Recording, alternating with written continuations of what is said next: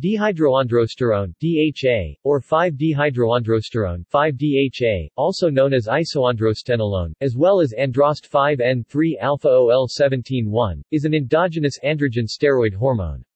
It is the 3-alpha epimer of dehydroepiandrosterone (DHEA), androst 5N3-beta-OL17-1, and the 5,6-dehydrogenated and non-5-alpha reduced analog of androsterone, 5-alpha-androstan 3-alpha-OL17-1. DHA is produced in and secreted from the adrenal glands, along with other weak androgens like DHEA, androstenediol, and androstenedione. See also 3-alpha-androstenediol, epandrosterone.